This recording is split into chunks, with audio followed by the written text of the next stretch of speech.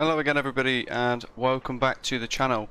A few weeks ago I showed you guys a little video explaining the brand new Macco Simulations free apps that are available to the community to use and download, covering a bit of a scratchpad really to help you get the most out of maybe a second screen or a tablet that you might have when you're flying along on VATSIM and you don't want to constantly scribble everything down on a pen and paper,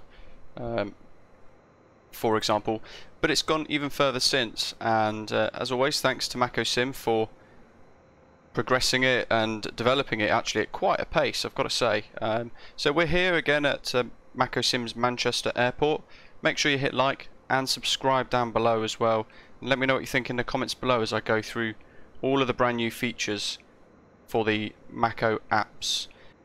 So let me show you guys the latest updates. What I will suggest is if you have a Macco Sim account and you've got Birmingham or Manchester, or if you're watching this in the third airport which I can't talk about has been released, which is really cool, then log into your maccosim.com account or go to maccosim.com and click to download the Macco Manager, and that'll manage all of your updates and installs for you, but it'll also give you access so you can run the Macco Manager like so as a program on your desktop, which is really cool. But if not, you can go to the link in the description for today's video and you can view it as a web page on Chrome, Safari, that sort of thing. So you can already see on the Scratchpad we've got a couple of different features, and the first one is at the very top right. You can see VATSIM and Pilot ID. So what I'm about to show you guys is reliant on the fact that you will need to have filed a flight plan on VATSIM before this feature here works.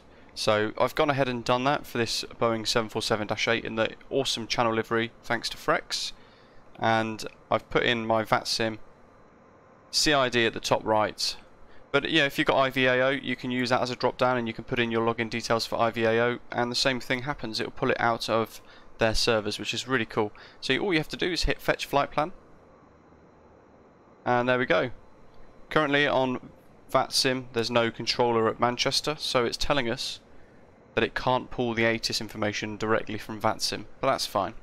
If there was a controller online and an ATIS had been generated, then it would feed that into the new thing at the very top here where it says ATIS under clearance, around the centre of the Macco Manager screen that you can see here. At the top then it's pulled in all of our data for the route today, so you can see that we are Osprey 165 going to Barbados out of Manchester, and it's given us our call sign here, which is really cool. If we were in the States, say for example we're doing San Diego to Chicago, we could go FAA and we could insert the current ATIS for the airport there. But if not, VATSIM or IVAO as our options, we can pull in our latest ATIS information.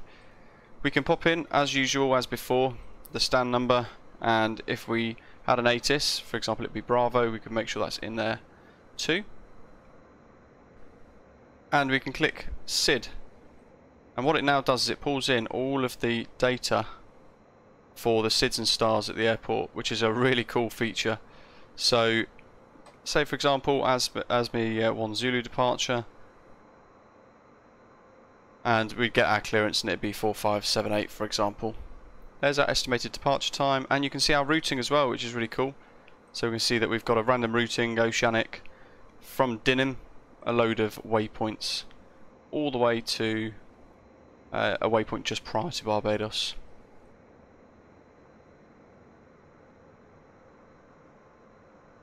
We've got our cruise level there of 36,000 feet and a transition altitude of 5,000, and a popular thing in the States, but sometimes we get it in the UK as well and elsewhere.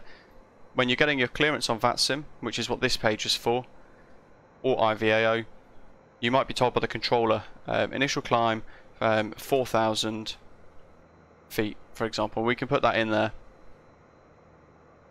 But it's also relating to that SID. So if, for example, the standard instrument departure had an initial climb of 6,000, we could put that in there as well so we know. And then we can just click Insert Live METAR, and in it goes. And you'll see from feedback that I raised when it first got released, we've changed the visibility, so it will not go any further than 10,000 meters or 10 kilometers, because in reality your METAR will show just visibility 10 kilometers or more. So now that's topped max of 10,000, and the cloud base is still in feet.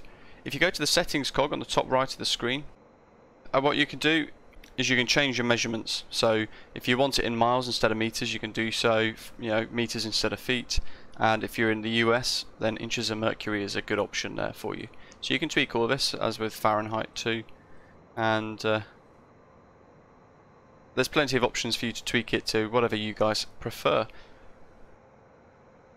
Another great option here is if, for example, we were at Manchester as we are, and we had air traffic control online, and we had clearance, delivery, ground, tower and approach. If we click this cog on the right hand side, the little radio beacon, it would open up and show us all of the frequencies that we need to tune to for the VATSIM network that we're connected to, which is a exceptionally cool feature.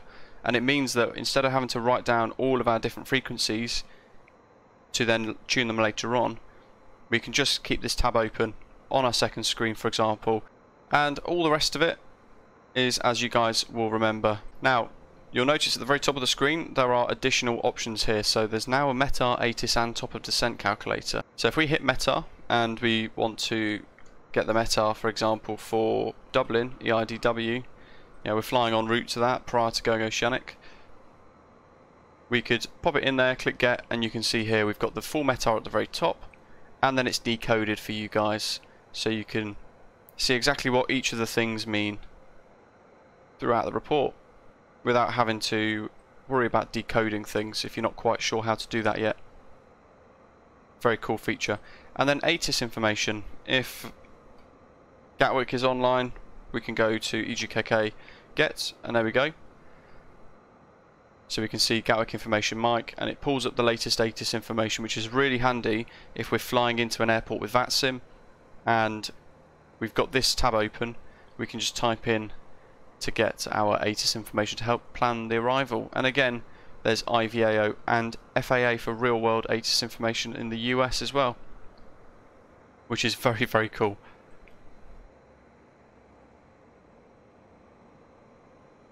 As you can see, so FAA KJFK, and that's the actual ATIS right now as I record this at JFK.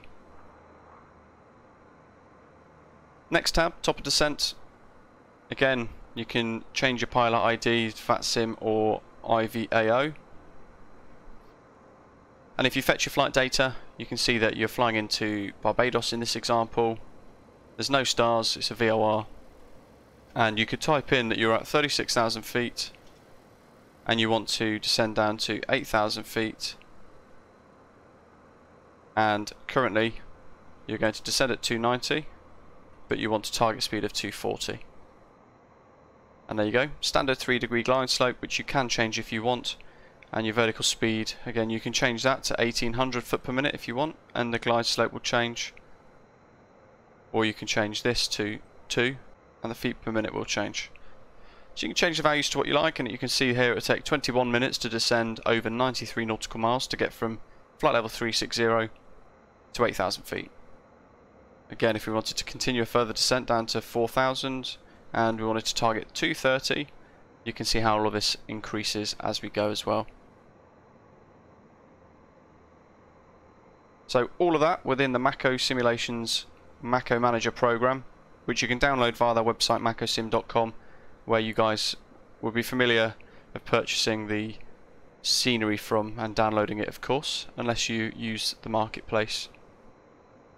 I hope you found it useful. Little show and tell, if you like, to what to expect and all the brand new features that have been pumped into this. It's been updated over time, and eventually, bear in mind, as I've mentioned before, there will be Navigraph integration into this as well, so there will be lots of extra nav data coming soon to the Macco Manager.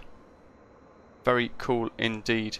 So I hope you've enjoyed this very short video showing you all of the updates to the Macco Simulations Manager. Make sure you hit like and subscribe down below. If you want to get your hands on the channel liveries, head to our Discord server. And I hope to see you all in the live chat when I stream in the very near future. But in the meantime, as always, thanks for watching.